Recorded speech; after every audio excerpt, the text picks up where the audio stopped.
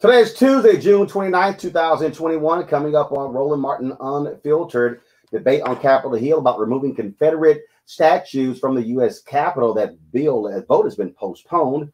We'll tell you all about it. Also in Georgia, a group is being created to study upwards of 3,000 buildings and statues named after Confederate heroes on college campuses. Could that soon be removed as well? Also, Republicans, they are attacking the Black hammer thrower Gwen Berry regarding her stance on the American flag on the podium.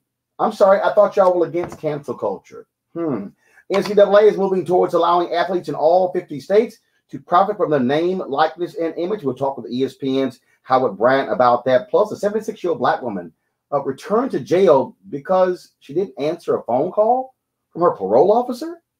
What the hell is that about? Also, folks, in New York, 2 Black elected officials filed a lawsuit against the police department after being beaten with bicycles and pepper spray during protests last summer. Speaking of New York, Eric Adams moves closer to becoming the next mayor of New York City. Plus, Washington, D.C. has elected its first incarcerated person to hold office. Plus, our Essence Festival Throwback performances from Mary J. Blige, Master P, and Diddy and Bad Boy. It is time to bring the funk on Roland Martin Unfiltered. Let's go.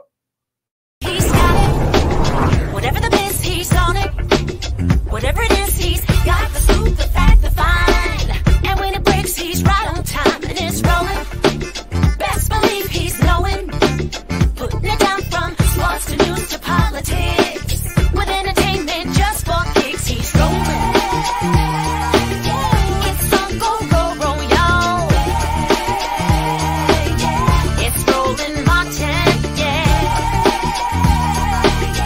Rolling with Roland now. He's funk, he's fresh, he's real, the best, you know he's Roland Martin now.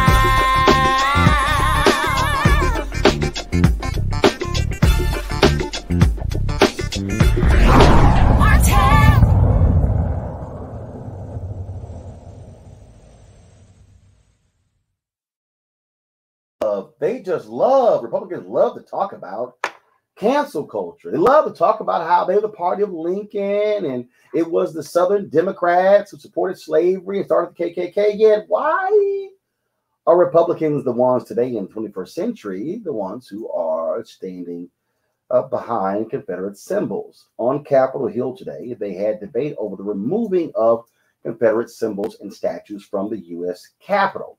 One of the things that have been talked about is that statue of the U.S. Chief Justice Roger B. Taney. Now, here's the deal. It was Taney who wrote the 1857 Dred Scott decision declaring that Black people were not citizens. They want to replace his bust with that of Thurgood Marshall, the first Black Supreme Court justice. Now, if signed into law, the bills would direct the Capitol architect to, quote, remove all statues of individuals who voluntarily served the Confederate States of America. The monuments would go back to the states that sent them. Kind of makes sense to me. Frankly, I think it should be destroyed. So go to my panel, Ben Dixon, host of the Benjamin Dixon Show podcast. Teresa London, principal founder of TML Communications. Dr. Mustafa Santiago Ali, former senior advisor for environmental justice at the EPA. Ben, I'll start with you. This to me is a no-brainer. But it really does show you how hilarious Republicans are when we talk about race and things on those lines.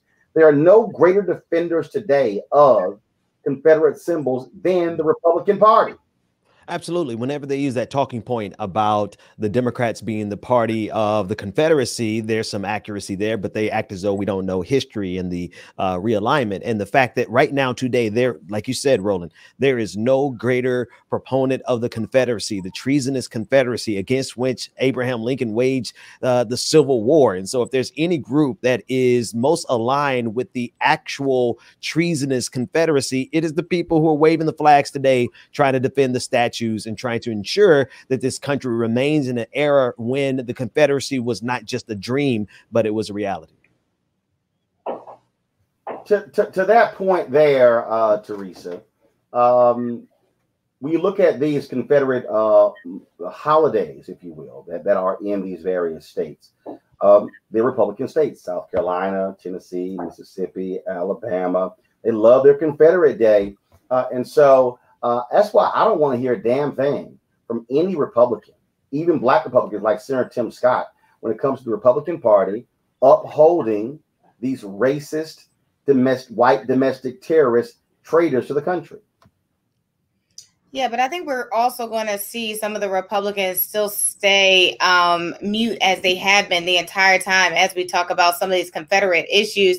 And part of it is, as much as, you know, Democrats and civil rights leaders and social justice and just more normal Americans try to educate them on what it is and why people are saying we need to remove the Confederacy and remove symbols of it, we start to see the issues that arise from it. And so I'm hoping that, you know, like everybody else, that some of these the votes that will happen is because the education has happened on that level where they are taking a more credible approach into protecting their citizens.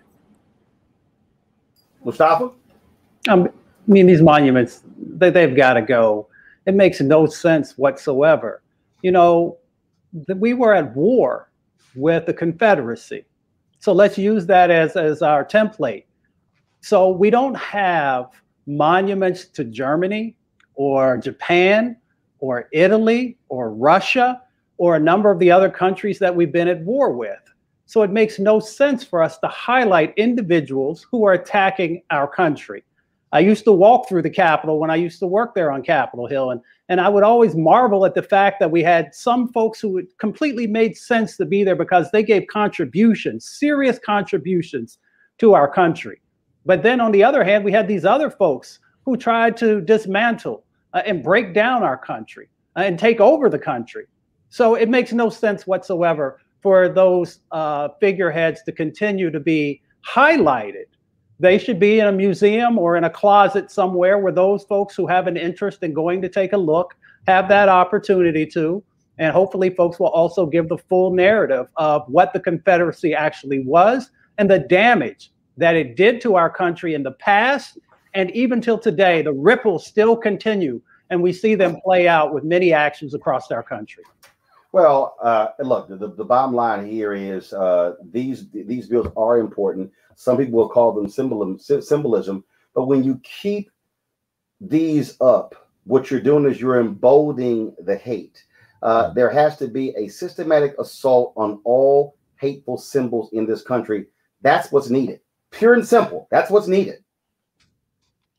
They have a desperate desire to redefine what is evil, what is bigoted, what is the actual definition of racism.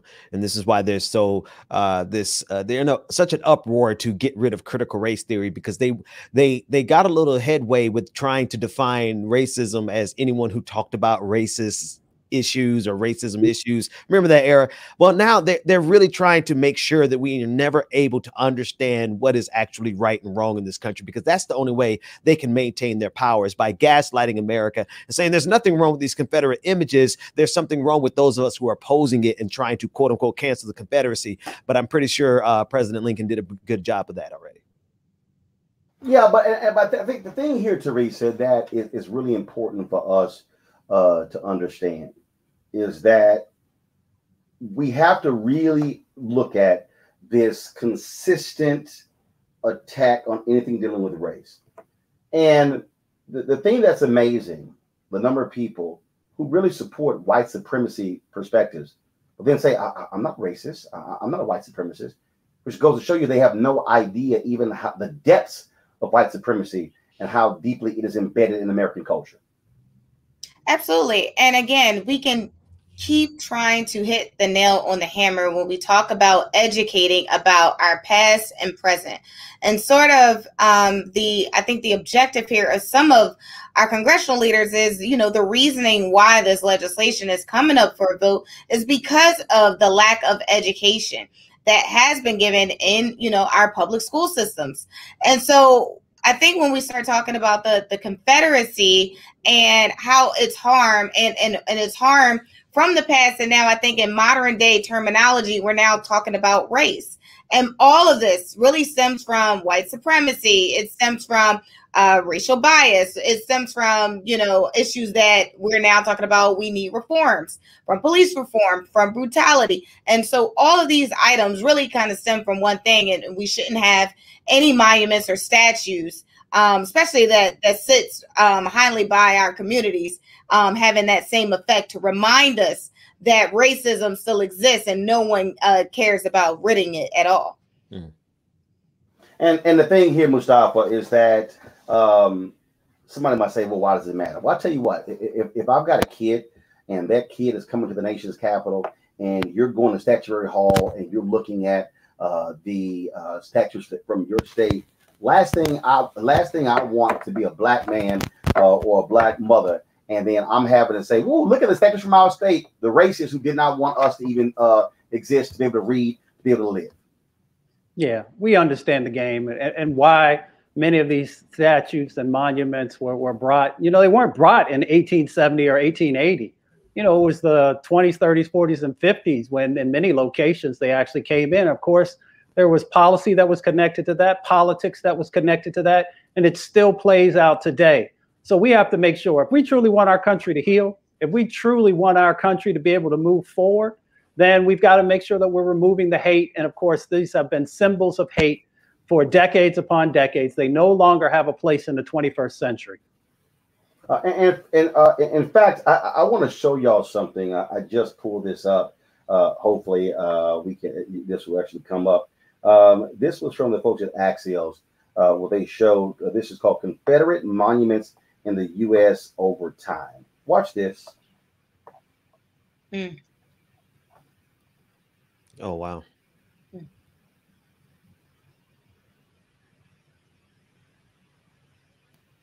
It's disgusting.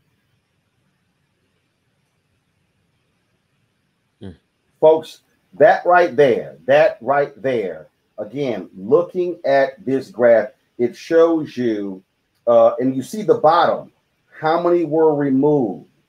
In the 1920s, 1, you get to the 80s, 1, you get to the 2000s, 1, then 61 and 98. So the reality is most of these monuments, most of these monuments were removed in the last 2 years. That's when they were removed. Pure and simple. Roland, I'm looking at that graph that you just put up, and it's terrifying to realize that this country has left the seeds of treason sown so deeply into the fabric across this country. There's too many people who are tolerant of the treasonous Confederacy that we're still talking about it all this time later, and we're still dealing with people who believe in it so much that they will overthrow this government in order to protect their white male Christian supremacy here in this country. But I'm serious. If America doesn't get serious about rooting out white supremacy, that map is going to look more and more red as the years go along, and we're going to look up and wonder, how did the Confederacy win in the long run? And that's because America, well-meaning, progressive white liberals, they don't want to do what's necessary. And this is why the Confederacy is still here today, as opposed to Germany, Nazi Germany, where you can't put up statues of Hitler. You can't put up Nazi symbols. But we see the Confederate flag has already made its way back to the White House, or rather to Capitol Hill on January 6th. Absolutely there. And all of these things go together. You look at this whole controversy with regards to Olympian Gwen Berry. She, of course, made the American Olympic team. She's a hammer thrower, made the Olympic team, and she took issue. She turned her back on the American flag as the national anthem was being played in the U.S. Olympic trials. She was draped in a black T-shirt over her head that said "activist athlete." Now, Republicans, oh my God, they've been losing their mind. Texas Congressman Dan Crenshaw said she should be kicked off the Olympic team. Really? I thought y'all were against cancel culture. The issue came up at the White House press briefing. This is what Press Secretary Jen Psaki had to say. We don't need any more activist athletes. You know, she should be removed from the team. The entire point of the Olympic team is to represent the United States of America. That's the entire point. Okay, so, you know, it's one thing when these NBA players do it. Okay, fine, we'll just stop watching. But now the Olympic team, and it's multiple cases of this. They should be removed. That should be the bare minimum requirement, is that you believe in the country representing. This weekend, Gwen Berry, who hopes to represent the United States as an Olympian on the hammer throwing events, won a bronze medal at the trials, and then she turned her back on the flag while the anthem played. Does President Biden think that is appropriate behavior for someone who hopes to represent Team USA? Well, Peter, I haven't spoken to the president specifically about this, but I know he's incredibly proud to be an American and has great respect for the anthem and all that it represents, especially for our men and women serving in uniform all around the world. He would also say, of course, that part of that pride in our country means recognizing there are moments where we are, as a country, haven't lived up to our highest ideals. And it means respecting the right of people granted to them in the Constitution to peacefully protest. Well, now, Teresa, again, boy, these conservatives are really upset with Gwen. She's got them in a tizzy. Gwen is exercising her constitutional right as an American, and I think there is no stage other than the present one that she has worked hard for, that she has prayed for, and that she has made it to, where I believe she was the only one in the league that was an African American woman in that space. So if she decided, to take a knee or to put a T-shirt up to say this is what America is right now, as we say our American flag, it is what it is. And I think, we all should continue not, to support her. And I think the conservatives are really just upset because they, as much as they want to treasure the national anthem, I think that they also want to disguise it, that America is doing everything, right, when, again, we have to really call it what it is. There's racism in America. There's a divide in America. And then peace needs to happen. But I think that happens when everybody gets on board. Well, Ben, they are really upset. But again, these are the same people who love the Second Amendment, but they always skip that first. Unless it's, them using it, right? Exercising their right to free speech and to protest. And they even pushed their right to protest all the way to treason and marching up the steps of the Capitol on January 6th. So I want to make sure that we really, and everyone really considers what this proposition is that they're offering us. They're saying, as white, angry conservative men in this country, you have the right to protest all the way to the point of revolution. You have the right to revolution, but as a black person, you don't have the right to take a knee. You don't have the right to put a turn your back on a national anthem who has some verses in there that are not conducive for the black experience. And here's what's interesting to me. What's interesting to me, Mustafa, if you could pick up on this here, I'm going to show you this. I want to show you, to me, the contrast that exists. We talk about what's going on here. This here is an image. This is Gwen Berry on the left, but you see the folks on January 6th on the right. And who stands with the people on the right? Guess what? Republican Party. And also, I also thought, Mustafa, they said, support the veterans. Gwen's a veteran. I mean, Gwen's a shero. Let's just call it out. She's a shero in a long line of sheroes and heroes who have been sports figures who have been willing to stand up and do the right thing. This is not the first time that Gwen has called out the injustices that continue to happen inside of our country. So, when you have these folks, as Ben said so aptly, who will forgive, dismiss, pretend as invisible the things that happened on January the 6th, but will very quickly hone in on any athlete or entertainer or others who are willing to call out where the gaps are in our society and saying, fix them. They're not saying that they hate our country. They're saying that they want our country to live up to its ideals, to live up to the words that you place on a piece of paper, and then you tout to the rest of civilization across our planet about how great we are. So she's calling out that fact that there are still injustices that are happening, and that we have to do something about it, because she has a platform along with others, other athletes and entertainers who have a platform as well, who are saying that it is our people who are dealing with the injustices that are happening from police brutality. It is our communities that are dealing with healthcare issues and housing issues and and the wage disparities that exist. So she is doing what she feels in her heart of hearts is the right thing to do. And there are so many people who support her because she's not using violence. She didn't grab the flag and beat a police officer with it. She just said that at this moment in history, I need you to do better. And this is my way of putting a spotlight on needing you to do better. But see, but the thing, I want to bring in Howard Bryan with ESPN. Howard, you covered the Colin Kaepernick story, and Howard, I thought they kept telling us that this is disrespecting veterans when you do this. She's a vet. I mean, I'm just saying. I mean, I would think the person who wore the uniform to protect the flag and protect what it means might have a good understanding of what she's doing. Yeah, I think that after a while, when you look at these types of stories and you see them there, that's why I always just call it Gaslight Nation, right? I mean, there's no sense to it. It doesn't make any sense. We know exactly what it's all about here, and we know that the bottom line here is that there's a capital here that that this opposition uses in order to benefit themselves. It doesn't make sense. It's not supposed to make sense.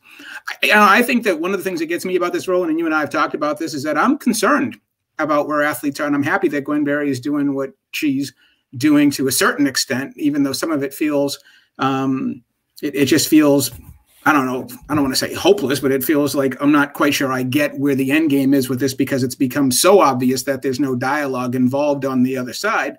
But I worry about the athletes, because last year when Jacob Blake got shot in Kenosha, what happened? The athletes went to Barack Obama and he told them to be citizens. And they went back to work, and they went in and they did all the right things, and they set up the voter drives, and they doubled down in Georgia, and they did all the things that citizens are supposed to do, and they won. And then what happened? Then you get January 6th, which is a direct slap in the face, not just to the ideals of the democracy and all those highfalutin ideals or questions. It's also a direct slap in the face to the athletes. It's a direct response to them, to what they did. And so I'm really interested in seeing how they continue to play this out when it's obvious now, and it was just as obvious it was before, that there's no dialogue to be had here. It's a fight. It absolutely is a fight. It is one that, I mean, you make that point about them going to Obama, and this is why, frankly, I think on issues like this, you don't go to people like Obama.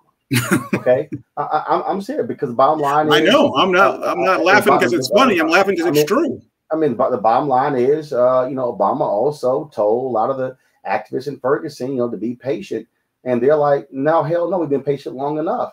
And look, he is a part of the establishment, and the reality is he is no longer a community organizer. Okay, he's not. He's a politician, and they don't like heat. They don't like pressure. And I think really what has to happen here, you've got to have athletes who are aligning with people who this is what they do. I dare say, if you are an athlete and if you're trying to decide who you want to meet with for guidance, don't go talk to President Barack Obama.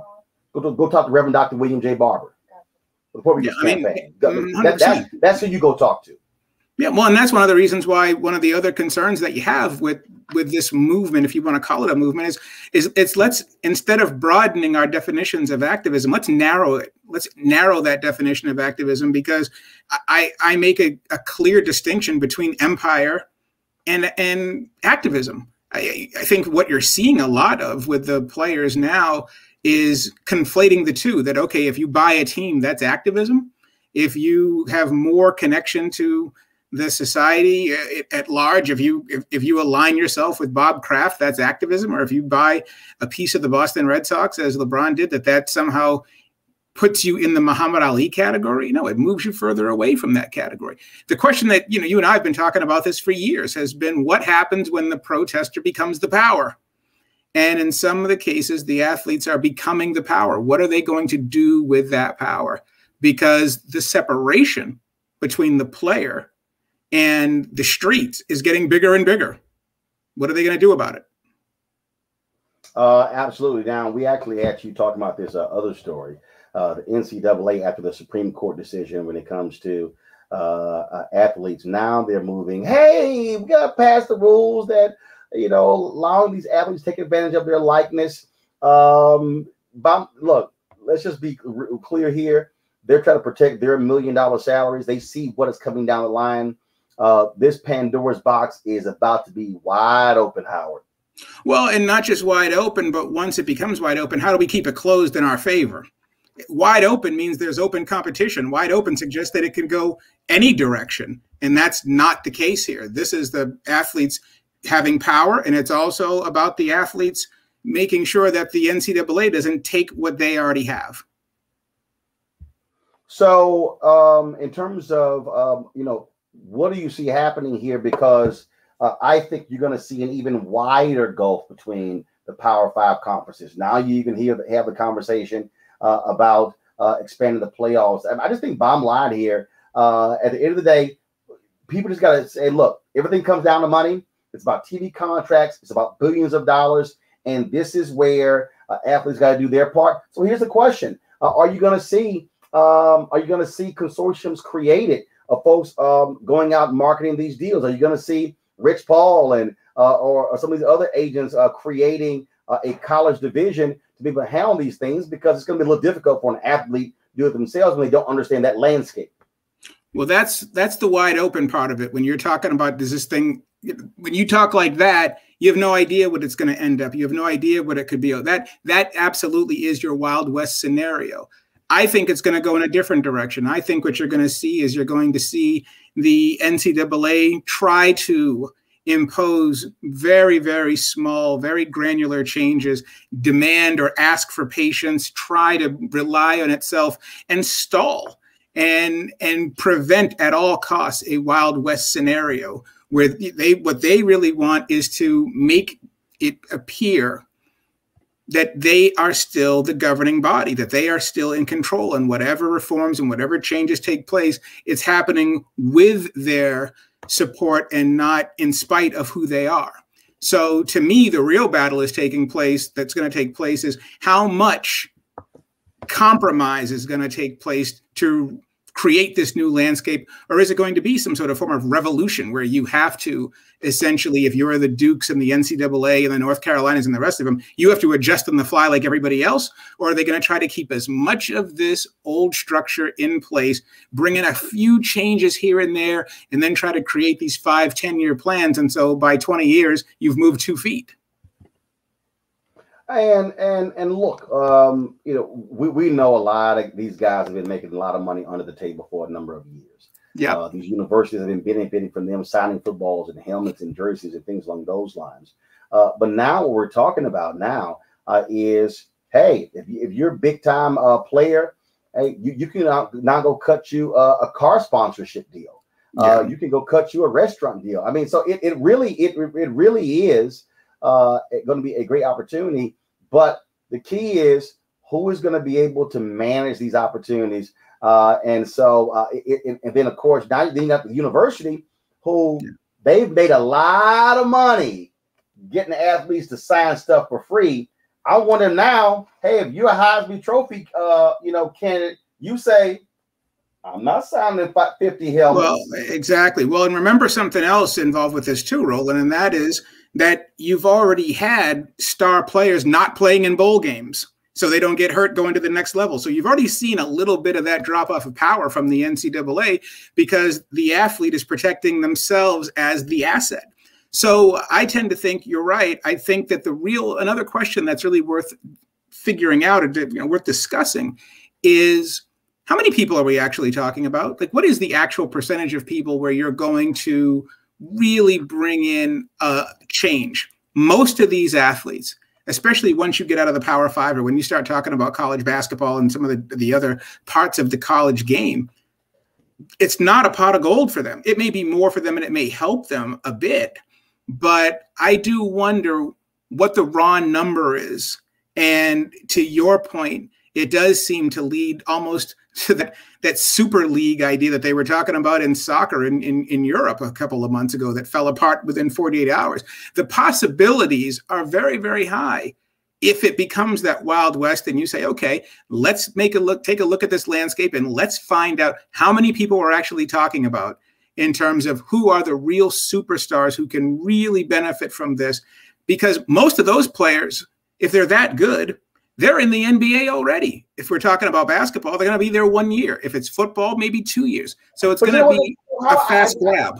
I don't see it necessarily as the top line players. How I'm sort of viewing this and what I think is really going to be happening here is that this is really going to be the opportunity for a player who might be an all-conference player.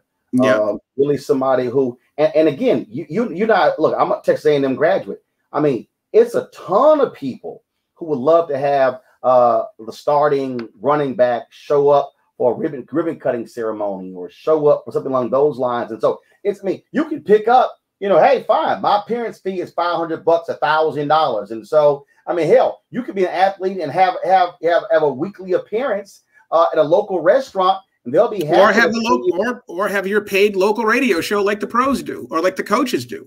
There you go. If you are a Heisman Trophy player and everybody knows you're going pro in 4 months, that's still 4 months that could very well be $100,000 for you right there having a Sunday radio show post game or a Friday show before the game. There's all kinds of different ways you can monetize this.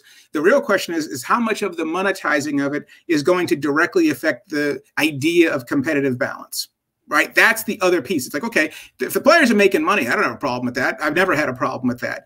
The issue is going to be, okay, now we're making money, and does the game look the same? Does the game look different? Does the game look better? Does the game look worse? What is the game going to look like as these changes are taking place?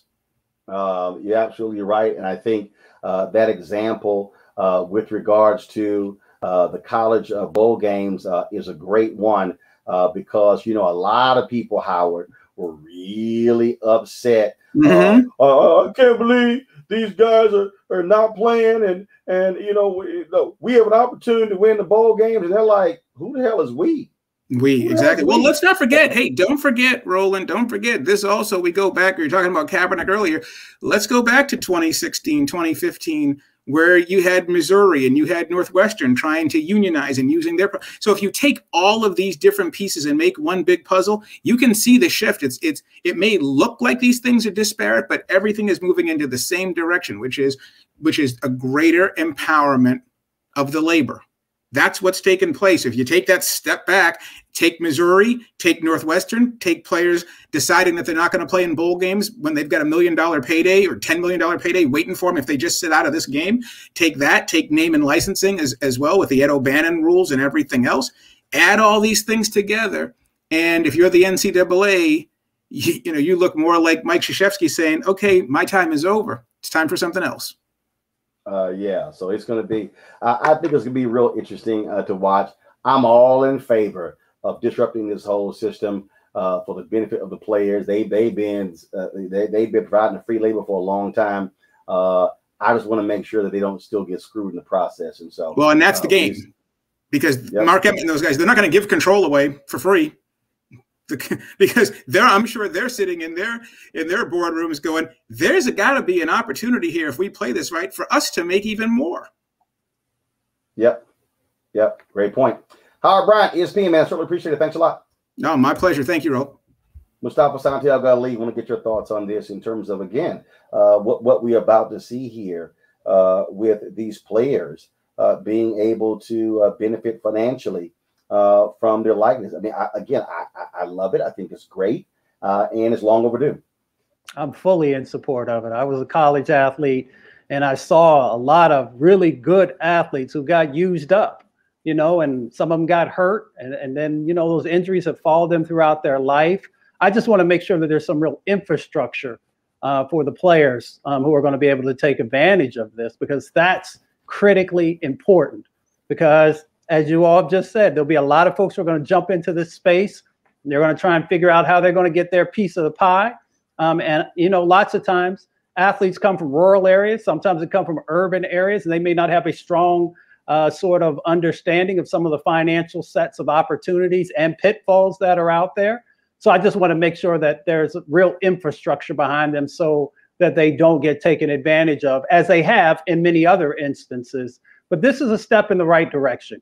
And it's time for folks to actually be remunerated for all of that hard work, all those hours that you spend working out in the gym, on the field, or on the court, or on the track. So we'll see how it plays out. And I'm glad that y'all also, you know, it's beyond just the superstar athletes who are in college. When you play at, you know, a smaller college or university, there are all kinds of other financial opportunities that will exist that they'll be able to take advantage of, and are huge for folks who are coming from very limited economic backgrounds. So I'm fully in support of this. I just want to make sure there's real infrastructure to make sure that folks are taken care of. Ben. American capitalism loves free labor, and it's good to see this era start to come to an end. I am concerned about equity and making sure that some of the players, particularly Black players who don't have that support base, that infrastructure, they don't have attorneys, they may have, they may not be a superstar, so they may not have access to agents. We want to make sure that they get, don't get taken advantage of in a system that is thoroughly designed to fleece every bit of dollars that they can out of labor. Teresa there? Yes, Teresa? Yes. Teresa, your thoughts about this? I concur with my colleagues here, but I also think there is an opportunity where it's not only monitored in the decision for these athletes in order to use their name and likeness, but I do believe there is some opportunity of growth here on the current decision that I'm looking forward to seeing in the near future. All right, folks, gonna go to a break. We come back. 76-year-old Black woman misses a phone call from a parole officer. So they sent her back to prison saying, well, she could have been out robbing a bank. We're going to treat her like a bank robber. She's 76. It's stupid as hell. Plus, our Essence Festival Throwback. Some great concert performances that I shot with my great front row seats. We'll show y'all that. You're watching Roland Martin Unfiltered. Back in a moment. When you study the music, you get Black history by default. And so no other craft could carry as many words as rap music. I try to intertwine that and make that create whatever I'm supposed to send out to the universe. A rapper, you know, for the longest period of time has gone through phases. I love the word. I hate what it's become, you know, and to this generation, the way they visualize it. Its narrative kind of like has gotten away and spun away from, I guess, the ascension of Black people.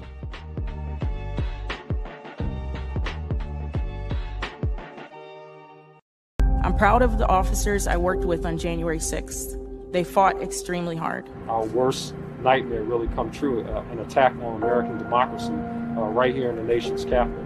I experienced the most brutal, savage, hand-to-hand combat of my entire life.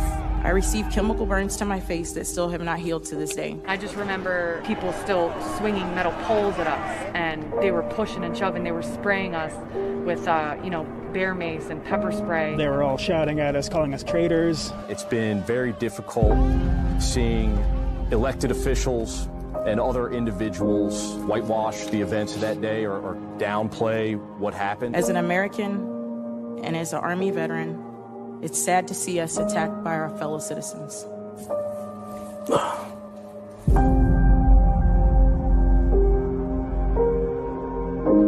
Midas Touch is responsible for the content of this advertising. Black women have always been essential. So now how are you going to pay us like that? And it's not just the salary. I mean, there are a whole number of issues that have to support us as women. Yeah, that's what we deserve. We shouldn't have to beg anybody for that. And I think that we are trying to do our best as a generation to honor the fact that we didn't come here alone and we didn't come here by accident. I always say every generation has to define for itself what it means to move the needle forward.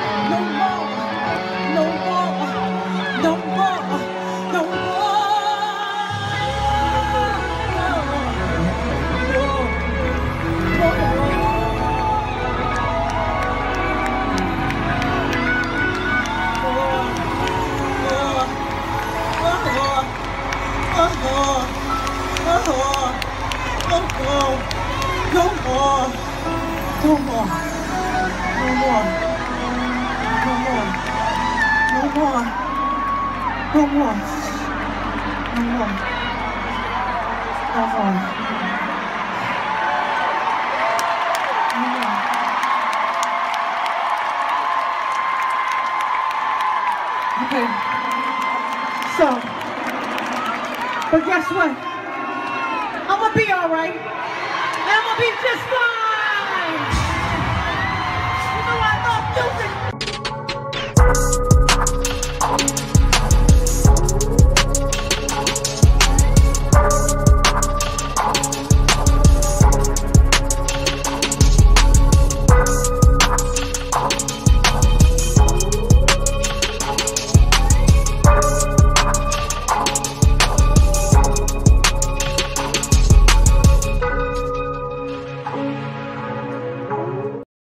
seats. Yeah, those were great seats. Absolutely. So, pull the graphic back up, please. This weekend, go to the 2021 Essence Festival of Culture Live Loud virtual experience.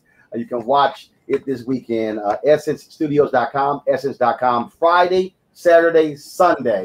And so check it out. And so we certainly appreciate partnering with Coca-Cola to tune in to the virtual Essence Festival. We got a couple more throwbacks for you during this show, Blige and Master P. So y'all can't wait to see those. All right, folks. This one story here that I saw you talk about was just strange. They just made no sense. And it goes to show you how nonsensical this nation is when it comes to dealing with folks who are incarcerated.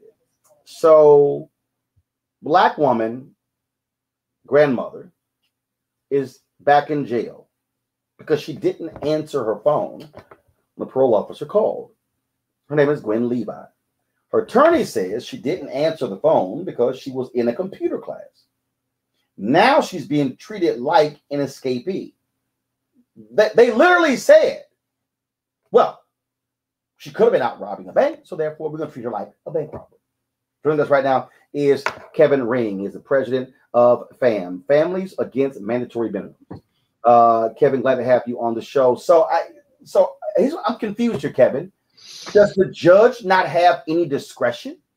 Was the judge left with no choice to send her to jail? Yeah. Explain what's going on here. No, it's absurd, but you got it. I'm glad you're bringing attention to this. And it's not a judge's decision, unfortunately. This is the Bureau of Prisons. And jailers are going to jail. And they have one rule, which is when you're on home confinement, you got to follow all the strict rules. She's on an ankle monitor. This woman went to a computer class to improve herself. She went to a building that used to be a police station. So if she was trying to escape, she picked the wrong building. But she was trying to be an advocate. She's been home for a year. She went to a computer class. They couldn't get in touch with her because the way the building was configured, her ankle monitor wasn't registering. So they called her on her phone. She had it off. And so when she left the class, she turned it on, saw she had these messages. She called. They said, you were out of touch. The class was 3 hours. They said, you were out of touch for that much time. We're treating you as an escapee. And we appealed it. We heard about this case because we've been working with Gwen on her advocacy, and we reached out to the Department of Justice and to the Bureau of Prisons and asked them to reverse this decision, and they wouldn't. And so for the last week and a half, she's sitting in the DC jail waiting to be transferred back to federal prison for that reason alone. So who in the Department of Justice, what agency is over this? Who makes the final call to overturn this nonsense? Well, what happens is you're at a halfway house. That's who's overseeing your home confinement. So that's who you're dealing with. You have a case manager at the halfway house. They make this determination, and then you can appeal this to the Bureau of Prisons. And like I said, the Bureau of Prisons is located inside the Justice Department. And so this is run by the administration. So we went to the senior leadership of the Bureau of Prisons, and they said, no, we stand by the decision of the case manager of the halfway house. They've sent other people back for, similarly, small infractions. And but this is a decision by the Bureau of Prisons, which runs the federal prison system. And it doesn't make a lot of sense. It's just, what I don't understand is it's costing the taxpayer more money to have her sit in jail than to be at home. Not even close. And here's the thing. She's been home for a year. She served 16 years. She's been home for a year, infraction free. She's been, and she served 16 years for what? She served 16 years. She was charged with heroin trafficking. She and a person transported heroin from New York City to Maryland. She stored it at her house for packaging. She was convicted of a conspiracy. The prosecutors played hardball to get her to cooperate against others, including family members. She was not willing to do that. And so she did not get a good deal. And so though she pled guilty, she got 33 years in federal prison for that offense. And there was some changes to the sentencing guidelines, so that was adjusted to 24 years. So she had 24-year sentence after they've made some changes. She served 16 years of those. And when the pandemic hit, Congress passed this CARES Act that said, you know, anybody who's served more than half of their sentence, nonviolent, low level, clean record, you can go to home confinement for the rest of your sentence to clear people out of the prison system. And Gwen was one of them. So she got to go home a year ago, was on an ankle monitor, all of her, you know, supervised. That's a very, you know, it's not totally free. She can't make a movement without getting permission beforehand. So, but she complied, and she'd been, you know, doing everything right for that year until this happened.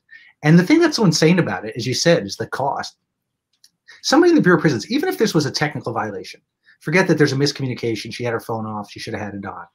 I mean, she's a 76-year-old grandmother who's learning technology in a computer class. So she turned her phone off. Somebody had to sit there and think, this is worth sending her back to federal prison for years for. We're going to spend over $100,000 incarcerating this cancer-surviving grandmother who was home caring for her 94-year-old mother just because she did this. And so it just shows something you said at the outset, like there's just no common sense. It doesn't make any sense at all. It makes no sense. So what now? The Bureau of Prisons obviously said we stand by it. Mm-hmm. Are y'all trying to reach Bonita Gupta, Merrick Garland? Are you trying to get the attention of the White House? Are there members of Congress who are standing with y'all and trying to raise awareness on this? Yeah, well, let me just say, the reason we were working with Gwen is because she's part of a bigger class of people. So as I mentioned, during the pandemic, they gave the Attorney General authority to get some people out of prison on home confinement with more time than they would usually get. Gwen is one of 4,000 people that were on home confinement for extended periods of time. They were told when they left, you don't have to come back. You comply with the rules and you can stay. So there's 4,000 people on home confinement right now. 4 days before President Trump left office, his Justice Department issued a legal memo that said, hey, when the pandemic ends, you all have to come back. And so as soon as President Biden took over, we've been meeting with all of the people you mentioned, White House counsel's office. Everyone is aware of this, to say, hey, you got to get rid of that memo or use your clemency authority. Keep these people home. You know, they don't need to come back to prison. Not only is it a waste of tax dollars, you're going to separate these families again. A lot of these people came home. Some got jobs. Most of them got jobs. Some started college. Some bought houses. Some told their kids, I'm home for good. If they thought they were going to have to go back to prison, they wouldn't have told their kids that. So they thought, I'm home. Gwen's the same thing. I'm home to take care of you, Mom. So they were promised, you're home for good. Then at the last minute, the Trump administration says, no, you got to go back. And so we've been pressing the Biden administration to reverse that decision. And the only way they're going to get relief now is if he commutes these sentences. So Gwen is one of 4,000 now who needs clemency from this administration. These are the lowest level offenders we have in the federal system. Think about it. Bill Barr, who wrote the book on mass incarceration, cleared these people to go home. He applied this criteria that said you couldn't have violence in your record, had to serve 50% of your record, no disciplinary infractions.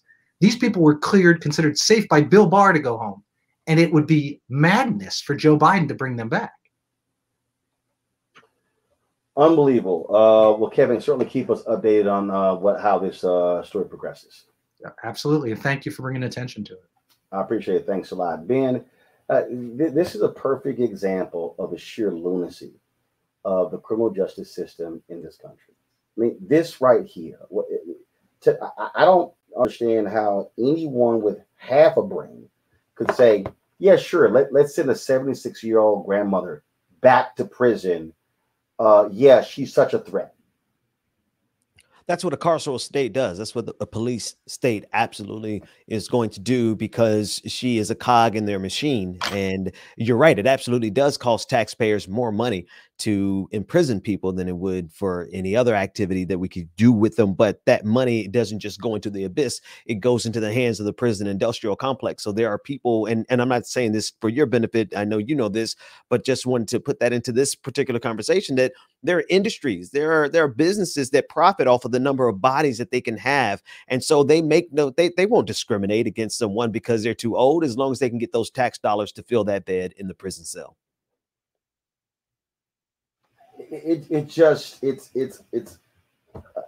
I don't in any way I can't understand it, Teresa. And this is where you think you have people who with common sense, people with a basic understanding of humanity, but also just the sheer cost. I don't think she's probably flight risk. Right. Just saying. No, you're absolutely right. Again, if we allow the systems to really dictate, where we are and who we are as Americans, I mean, so like when I saw I think they hit on the form, it was an escape that she, that's where they filed her as escape when they couldn't get in contact with her. Instead of understanding, one, she's a 76-year-old woman and understanding some of the other factors that could have been into play, the internet was down, maybe the phone rang twice, who knows? But I think there could have been some more, instead of literally just putting in the system that key word that pretty much is a hot topic word for the agency in order for them to have some of those drastic changes. I think there needs to be some reform even within the system, because even, at a time where if this one was 76, if she was 85, regardless of her age, I think there, again, should have been some best practices that could have been done that could have prevented, this heartache and stress. Well, Mustafa, I mean, what we're dealing with here is a society that's all about throw them in jail, lock them up, throw away the key. And I'm sorry that if the woman was in a computer class, you would say, sounds like rehabilitation to me. Right. Well, we know that when it comes to folks who've been incarcerated, there's always been this dehumanization of. We're having an issue with Mustafa's audio. I cannot hear. I can hear. Can you hear me? I think it's a problem. You sound real muffled. I was just saying we've always dehumanized folks who have been imprisoned. So we got to understand the dynamic that continues to happen. We also just got to call out the fact that we got 2.2 million folks who are in prisons, whether state or federal, or who are incarcerated in detention centers, because we have a country that is the default, especially for people of color. And then, of course, you overlay that with the dehumanization, so it's easy to do these actions. We should also call out the fact that the probationary officers had to have given permission for her to actually be in the class. So therefore, they should have known that from time X to time Y, that's where she was going to be. If you're taking a test, you can't pick up your phone because your professor or your teacher is not going to allow that. So there are all these different dynamics that are going on. And let's just also call out the fact of the cost. It's about $36,000 a year that we spend to incarcerate someone. So it just makes sense for her to actually be able to be home, helping to improve her life, taking care of her mother. That was shared, her 94-year-old mother. So it just makes no sense, besides the fact that we've got a system, as Teresa said, and as Ben has also shared, that we've got to reform the system, because the system is not set up for an individual to be able to better themselves. They need folks to continually be revolving through this prison industrial system that we have. And we just got to change that dynamic. And that means that both the Department of Justice and the president have to get involved in these types of situations, making sure that folks don't have to go back into the situation that they found themselves in before, and actually provide some real hope for individuals so that they want to make sure that they are able to better themselves.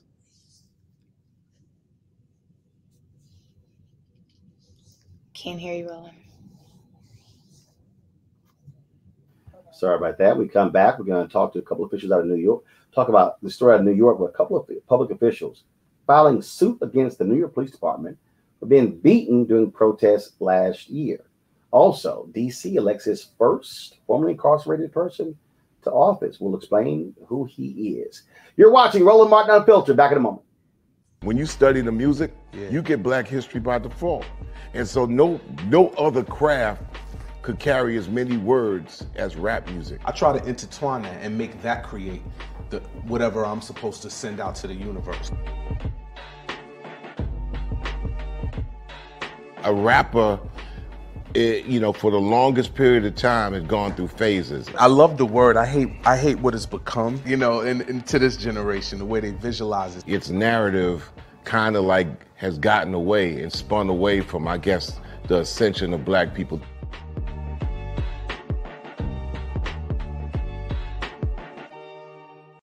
I'm proud of the officers I worked with on January 6th. They fought extremely hard. Our worst nightmare really come true, an attack on American democracy right here in the nation's capital.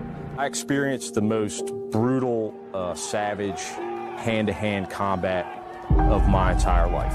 I received chemical burns to my face that still have not healed to this day. I just remember people still swinging metal poles at us, and they were pushing and shoving. They were spraying us with, bear mace and pepper spray. They were all shouting at us, calling us traitors. It's been very difficult seeing elected officials and other individuals whitewash the events of that day or downplay what happened. As an American and as an Army veteran, it's sad to see us attacked by our fellow citizens.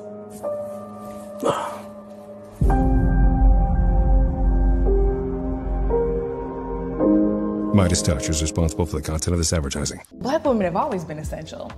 So now how are you going to pay us like that? And it's not just the salary. I mean, there are a whole number of issues that have to support us as women. Yeah, but that's what we deserve.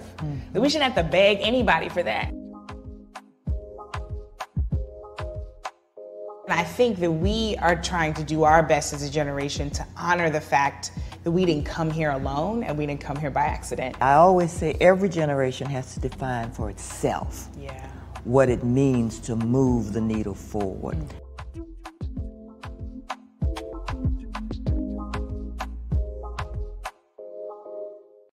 So this is Roger Bob. I got a message for Roland Mascot. Oh, I'm sorry, Ascot Martin. Buddy, you're supposed to be hooking me up with some of these mascots. I'm sorry, ascots that you claim to wear. Where's mine, buddy? Hey, yo, Peace World. What's going on? It's the Love King of R&B, Raheem Devon, and you're watching Roland Martin, Unfiltered.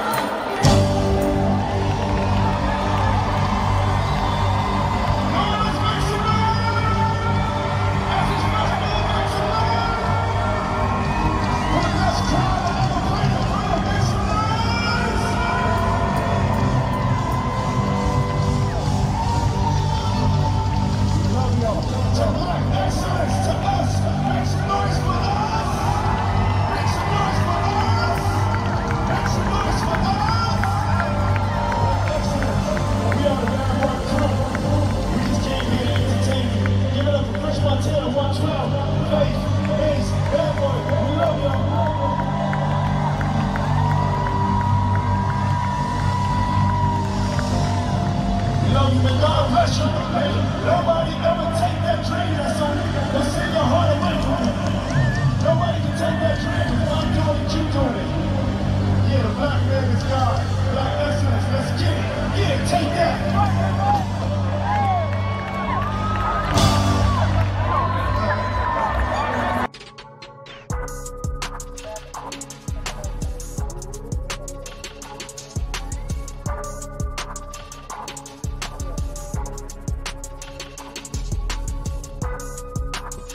All right, folks, the second weekend of the 2021 Essence Festival of Culture Live Loud Virtual Experience. You can watch it at essencestudios.com and essence.com on Friday, Saturday, and Sunday, July 2nd through the 4th.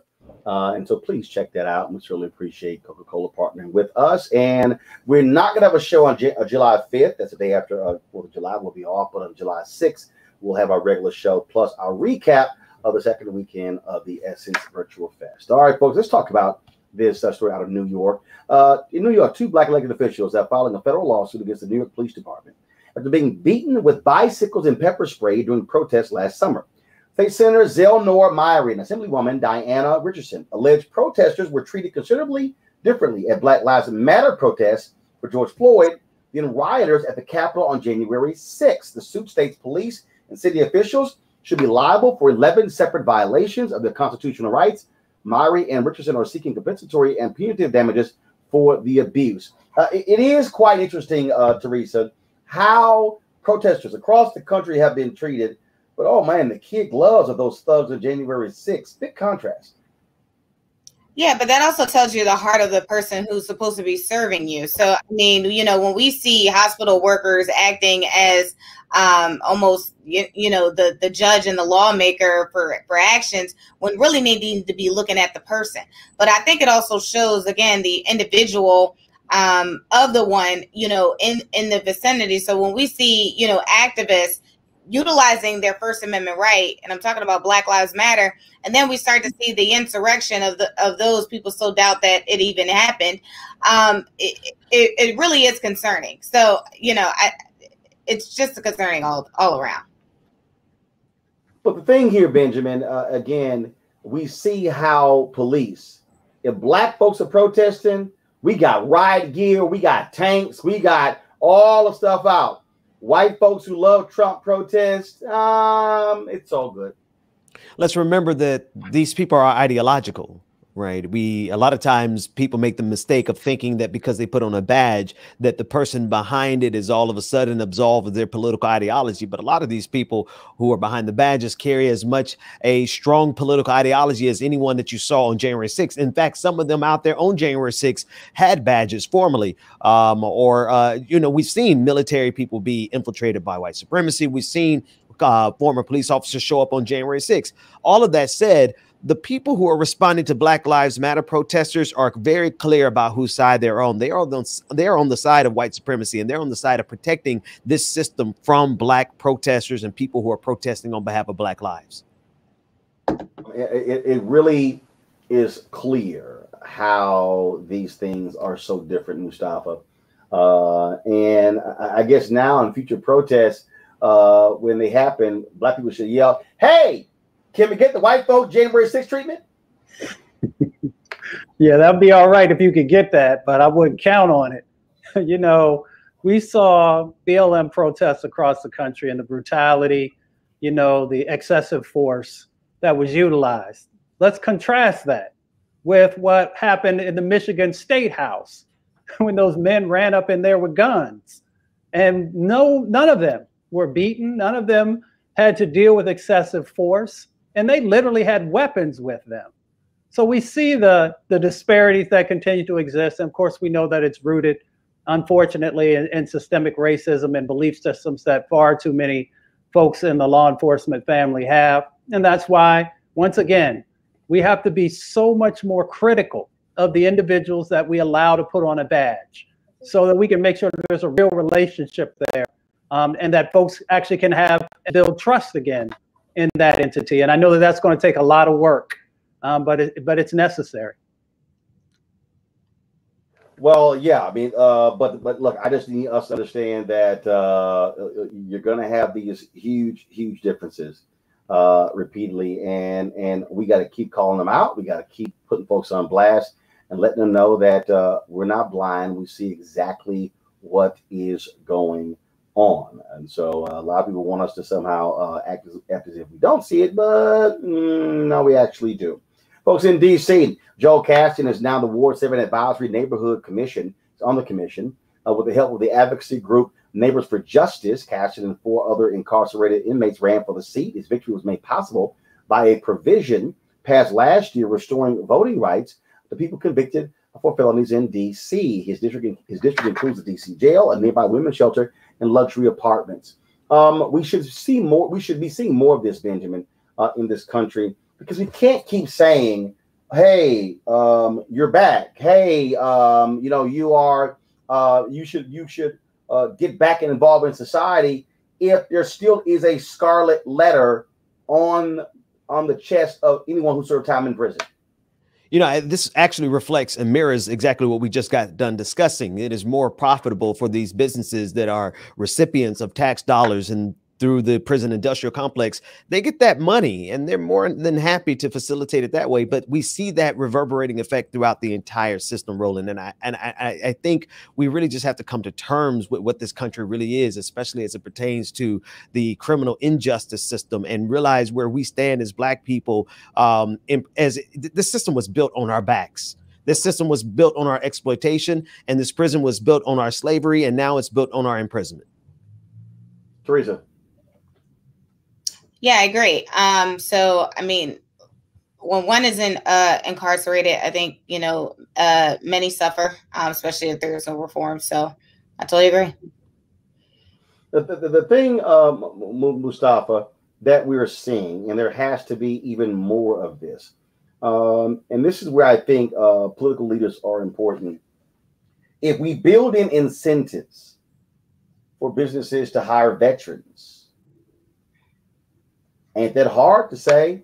Do the same for those formerly incarcerated. That's right. They're returning citizens, just like brothers and sisters who fought, in foreign wars or whatever, coming back home. These are folks who also are coming back home. Let's make sure that they understand that they are full citizens. I appreciate Brother Joel so much because, Ward 7 and Ward 8 are east of the river. And in those communities, yes, there is gentrification and change that's happening, but there are also some of the most challenged areas in the city. So having a representative who comes from and who folks can connect with, who maybe have also dealt with some of the similar challenges that he did, is so critically important. And let's also talk about evolution. So one, yes, across the country, folks should be moving in this direction to make sure that folks who have done their time have the opportunity to actually fully engage in the civic process and be able to run for office so they can continue to give back. But we also got to make sure that federal jobs and financial aid for colleges, where there are still these instances where you can't get those if you've been convicted of a felony charge, it limits your ability to be able to fully be able to give back, to be able to fully grow, to be able to support your family, to be able to support your community. So we have to have the evolution, across the board. And I really appreciate that he's standing up, taking the responsibility of holding an elected office, and will force folks to actually make sure that real change is happening. I do want to talk about the political race in New York. This is the first time they actually had ranked voting, and as a result, it's taken a while to actually count up the ballots. And this right here, I'm about to show you, is the headline on Politico. That's showing exactly what's going on here. That is, Eric Adams stays ahead, but Garcia surges to second and first tally of ranked choice votes. And so now, if you scroll down, you'll see the story. Adams is up by nearly 16,000 votes. Garcia went past Maya Wiley for second place. As a result, it's down to those two. And so what do you make of this race? What do you make of all of the talk, Benjamin, about progressives in New York City that Eric Adams is still the one who is leading to be the next mayor of New York City, and so many people thought that Maya Wiley was going to be the choice. Yeah, a lot of eyes were on Maya Wiley. I am really interested in the ranked choice voting portion of this race, but our eyes are still on it and seeing in terms of like who's actually going to get the results. This New York race has been up and down and had a lot of wild turns in it, because not only because of how many people were in the race, but because of the personalities that were in the race and the varying degrees of experience as well as qualifications. And so I'm really curious as to how this is going to finalize in the end, but also to see if ranked choice voting can start spreading across the country, because I think it is also a mild type of reform that is actually a benefit to democracy as a whole. Do you think that I mean, I know some other people, Teresa, who say, look, you got one vote, it should be one person. Do you believe in ranked choice voting? I'm new to it, so I'm not sure if I really believe in it, but I am interested in the process, and I am watching it as you are with the New York race. So I believe if it works and it gives people additional options to look at this sort of voting, I need to look at it a little bit further before I say let's run with it. But I'm definitely looking at the New York race. Mustafa. Well, you know, New York's an interesting place, especially when you look at the Democratic side of the equation. You know, it's usually been more of a centrist type of candidates who win, even in the, you know, with the current mayor. If you really unpack many of his policies, he's a centrist. So to see who's currently leading is not a surprise to me. Garcia, although, you know, she has done some progressive work, also has some centrist leanings as well. So I get it. You know, people think about New York City being this progressive bastion. It's actually, you know, a fairly centrist type of a city. So where we currently are, it's not a surprise to me. As it comes to, you know, I've always been one who believes in one person, one vote. But as Teresa said, if there is a better system that is more representative of the people, then I think that we should definitely take a strong look at it and see if it actually plays out in the way that folks hope that it does. Speaking of playing out, the Georgia U.S. Senate race next year is going to be quite interesting. Donald Trump keeps pushing Herschel Walker to be his choice to run against Pastor Raphael Warnock. Any of you licking your chops at Herschel Walker running for the United States Senate against Pastor Raphael Warnock? I'd like to see it. I'd love to see, because I think I know 100% sure that white conservatives think all they got to do is put a black person in the race and they could divide the black vote. But we've been paying attention really closely here in Georgia, and we would love to see him try to run against Warnock. And of course, you've got a lot of crazy, outlandish things that Herschel Walker has said in the past, Mustafa. And a lot of crazy stuff that his son says every single day. And so that's going to be a whole lot. If you're black, you're living in rural Georgia, yeah, Herschel Walker is considered a collegiate god there. But it's a lot different when you're talking about let's represent us in the United States Senate. I mean, we already have one football idiot there, which is Tommy Tuberville representing Alabama. Yeah, let's not even talk about Tuberville, but you know, Herschel was an amazing football player. But once the spotlight is really hit on him on the political and on the policy side, and people really see some of the things that he's behind. I mean, if you just put him behind a screen, right? Didn't see color, listen to some of the things that he espouses, that he supports, that he believes in, you would not think that he was a man of color. And you definitely would probably align him with many of the folks that we've seen do some very outlandish things over the last year. And I see why Trump and others are such a big supporter of his ideologies, because the things that he talks about are not the types of things that you would expect someone to support in the 21st century who came from the background that he did. Everybody has the right to feel however they want to, and to live their life the way they do. But the things, I encourage folks to go out and Google Herschel Walker and some of the things that he's sharing, and make an informed decision. I think Ben and others who are right there in the thick of it will keep you highlighted to the craziness that sometimes is being espoused and the dangerousness of it. Oh, there's a whole lot of crazy there that we can absolutely look at.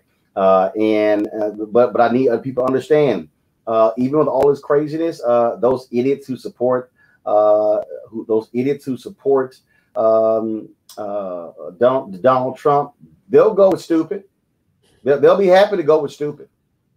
Absolutely. And that's why I think, Roland, it's so important to get Herschel Walker on your platforms and many more to expose the type of craziness that will come from a Herschel Walker and, of course, his family, because we know his decisions is not his alone, to the U.S. Senate. And those are some of the decisions, even his ideology before he even runs for public office, is probably the most damaging that could be when we talk about our own democracy and what that could look like on the legislative level. So I think people will be well aware of Herschel Walker, of who he is. If they don't know now, I'm sure as they keep running his name through the fire, he's going to get burned pretty soon.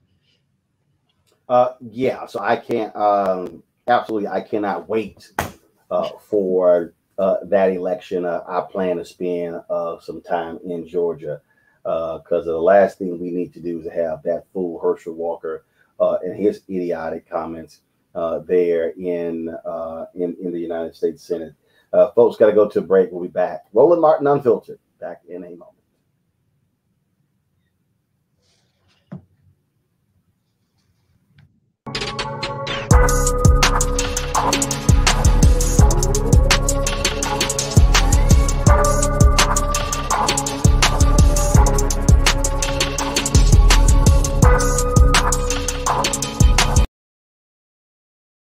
You have been on a treadmill set on 12.0 this whole week. Yes, sir. It's but it's been lovely. It's been we're here fighting for a cause and a purpose, and we're delivering against that, and so it's worth it.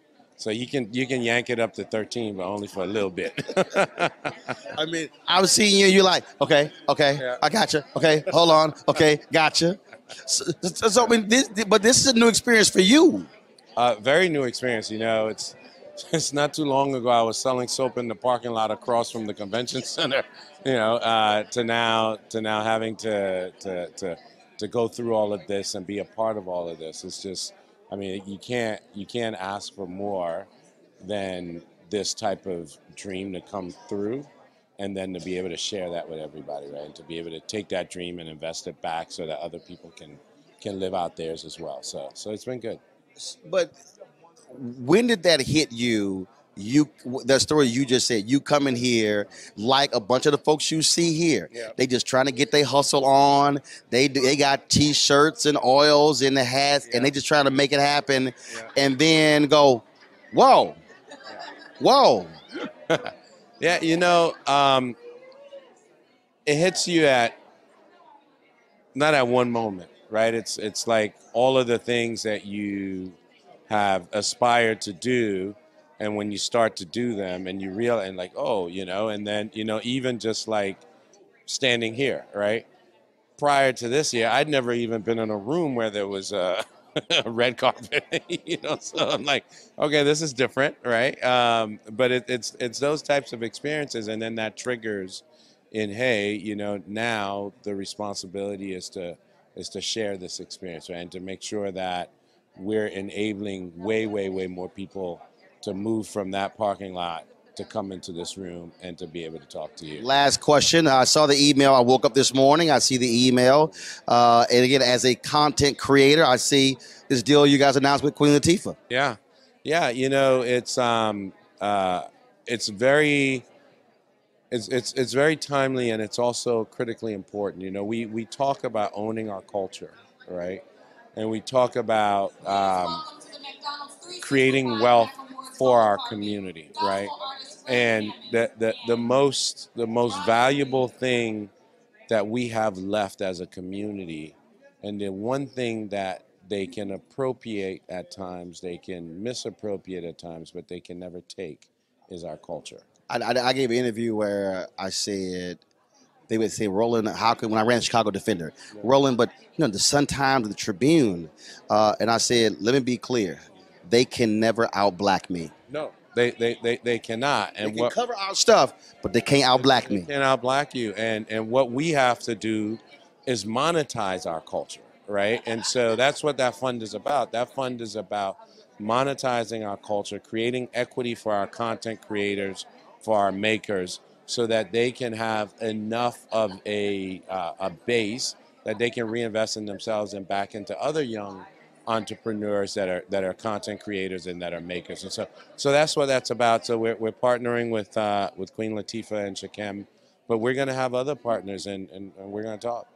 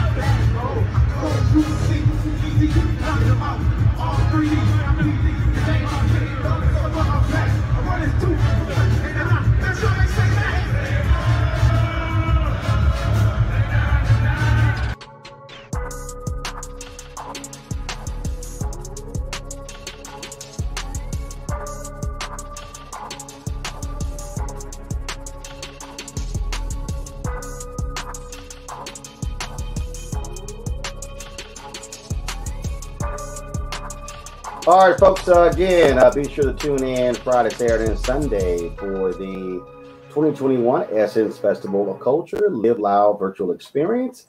That, of course, is taking place. You can watch essencestudios.com, essencestudios.com, as well as essence.com. All right, the final story for us today, I figure we'll have a little fun with this story here. So little Tucker Carlson,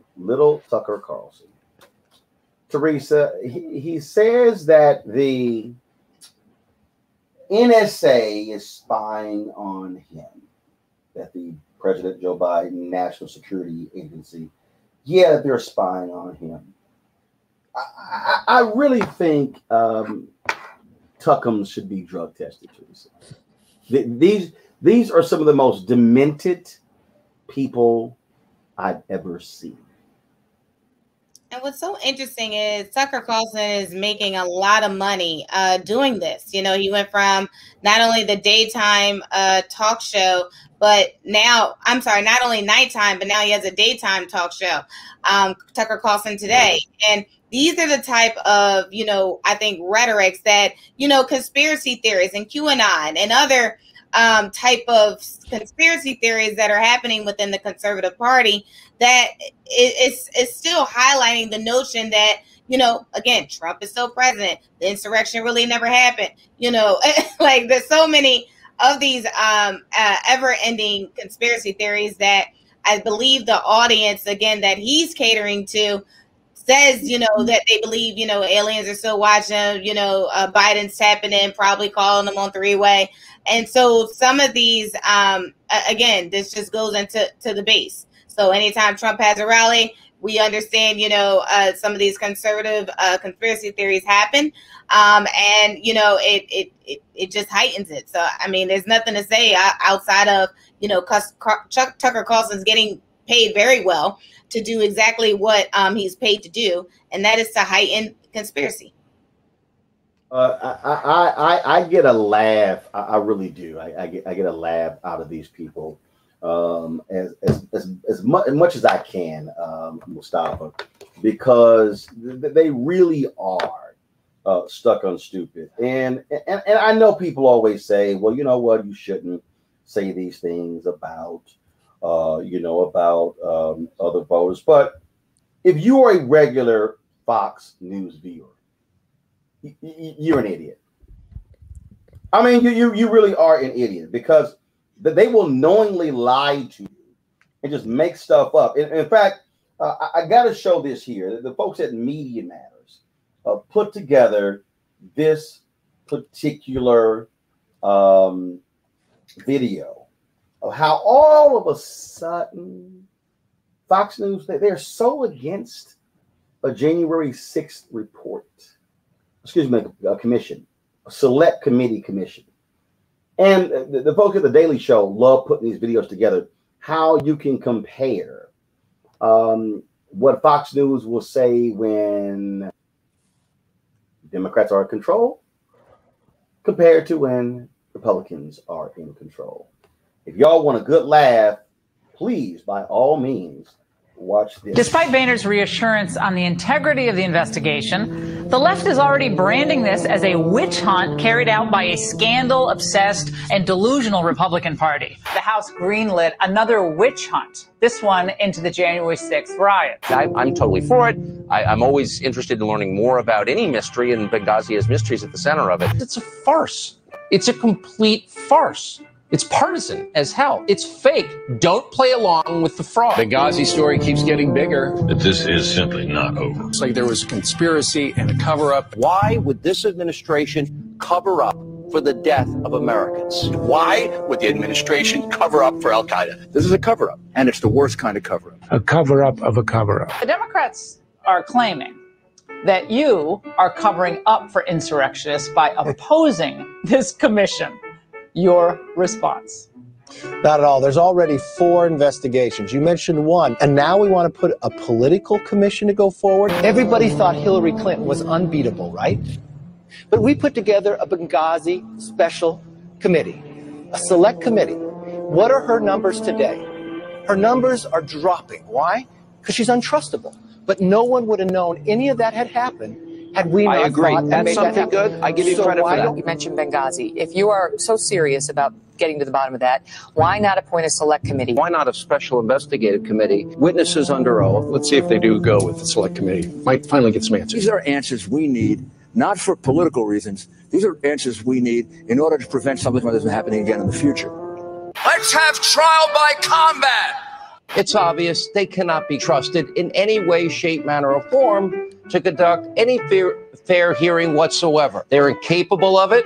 They're consumed with hatred of Donald Trump 24/7. It has come to this. A Benghazi Select Committee headed by Congressman Trey Gowdy is now being formed to get to the bottom of the terrorist attack that left 4 Americans dead. And tonight, we're going to break down the anatomy of a lie and how we got to this point. All we ask for is truth and justice.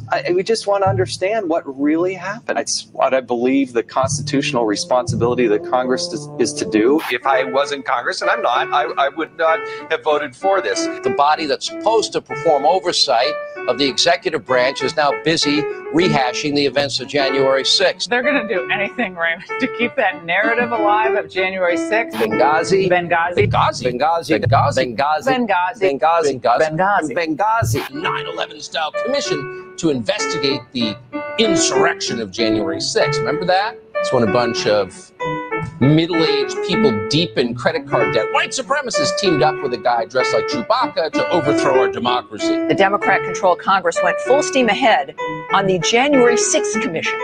Of course, we really know what that's all about, targeting and punishing Trump supporters. So thankfully, Republicans blocked the commission legislation. One of the alleged rioters who stormed the Capitol, apparently criminally, now has a new defense for his actions. He says Fox News basically made him do it. His lawyer pushing this for real in court with a phrase, Foxitis. Imagine believing things you hear from a channel that purports to provide news and facts.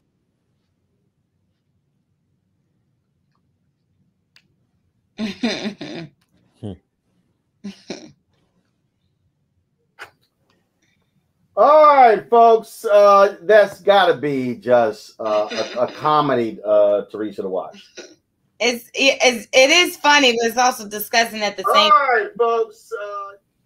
Because we are using taxpayer dollars to host some of these investigations, of which, you know, again, the investigation just seems to work if it's in the favor of the Republican conservatives. But again, when it's to tell, you know, really put the report together for the American people so they can make a effective decision. Again, we just got to read through the blur. You know, we got to read through the lines on this thing. It's interesting enough, but that was a good clip. What you're dealing here, Mustafa, you're dealing with a bunch of liars, a bunch of pathetic, shameful, decrepit hacks who consistently lie to their audience, and their audience is dumb. They're lying to them about critical race theory. They lie to them about Sharia law. That's what they do. It is all about how we stoke the anger, the cultural wars of white people in this country. That's what Fox News is all about, pure and simple. Not facts, not common sense, nothing else. That's what it's all about. Well, it's dangerous, and we should call that out. You know, sometimes folks will laugh at the buffoonery and other types of things that go on there, but it is truly dangerous. And it is also strategic. That's the reason that the repetition happens, where they tell these same types of false stories over and over and over again, and they pump it into the folks who watch their station so that they begin to believe it also. And you have to understand the history behind this. These are the children of Pat Buchanan and Rush Limbaugh and a number of others who understood that they needed a vehicle to be able to indoctrinate Republicans, and they tried to get others as well over the years. And that's why Fox was created. And it has become a monster, literally. I don't even think in the early days when they were trying to put this vehicle together that they thought that it would become what it has. And it's created. It has literally, and folks can debate me on this, it has radicalized many individuals along with other entities that are a part of this very similar set of information that they continue to pump forward. And that's why it becomes dangerous. That's why you see things like January the 6th. That's why you see the actions that happen at the Michigan State House. And that's why you see a number of other actions across the country, because people start to believe the hype, and they get so energized that they think that they have to do something, and then they wrap it in this label of patriotism, that they think that if they do certain things, they can get away with it, because folks who make millions and millions of dollars are saying this is what you need to do. These types of behaviors are okay. And that's what Fox News has become. Ben. Fox News is the front line. They are the tip of the spear for white supremacy. And I don't believe that they knew when they started all those years ago that they would actually be able to get away with this much lying. Yes, they did. But they do know now. Actually, no, they did. I mean, this is, if you read Gabriel Sherman's book on Roger Ailes, Roger Ailes is the mastermind of Fox News. He is the Republican operative. Fox News is absolutely a division of the Republican Party, and they knew that you could lie in political ads, you could lie with a network. Yeah, well, they're excelling, and we're getting to the point where they're going to literally be able to tell their audience 2 + 2 is equal to 5. We're well past the Orwellian 1984 interpretation of what a propaganda machine like Fox News could be. We're at the point where it is so entrenched at Fox News that the audience is demanding it. I think we're so far gone in terms of the propaganda that if Fox News ever tried, they would never, but if they ever tried to tell the truth, then their audience will devour them, because their audience is demanding the lies just as much as Fox News is providing. Well, and what is happening is that because you have competitors like OAN and Newsmax who will happily lie even more so, then Fox News is scared of losing viewers. You saw what happened when Donald Trump was pushing OAN and Newsmax. Then you got other people out there as well. You got the folks, of course, of the digital operations that conservative billionaires are funding, whether it's Breitbart, whether it's the Daily Wire, whether it's Dan Bongino. We can go on, whether the Federalist Society, all of these Republican billionaires are funding this entire ecosystem of lies and deceit. And these idiots who read them and listen to them, they believe everything about it. That's why they're running around saying, oh no, look what happened. I mean, like this audit in Arizona, which is so stupid. It's so bad. They turn over the voting machines. Now Arizona says because of what the people did to them, we can't even reuse them. We're just going to buy more. Oh, where are the people who talk about taxpayer waste? I mean, these are demented people. And what we have to understand, and I'm very clear here, if you support Donald Trump, you are the enemy. I don't care if you say, well, if you're James Baker and you're like, well, I'm a Republican, I'm always support the Republican. No, if you will support liars, hateful racists like Marjorie Taylor Greene and these other people, that Boebert idiot, that bobblehead out of Arizona, or Colorado, wherever the hell she's from, if that's who you're willing to support, you have no business being in public office and you must be taken out. Got no choice. So the rest of y'all sitting at home who don't want to vote, guess what? If you sit your ass at home, this is what you're going to have running the country, and then what the hell are you going to complain about? Ben, Teresa, Mustafa, I certainly appreciate it, folks. Thank you so very much for joining us on today's show. Folks, if y'all want to support what we do here at Roland Martin Unfiltered, please do so by joining our Bring the Funk fan club. Every dollar you give goes to support what we do. You can support us via Cash App, $RM Unfiltered, PayPal.me/R Martin Unfiltered, Venmo.com/RM Unfiltered, and of course, Zelle is Roland at RolandSMartin.com, Roland at RolandMartinUnfiltered.com. Folks, that is it. Thanks a bunch. I look forward to seeing you guys tomorrow. Our last day in our original office, we go to our new joint. Can't wait for you guys to see it. Gotta go. Holla!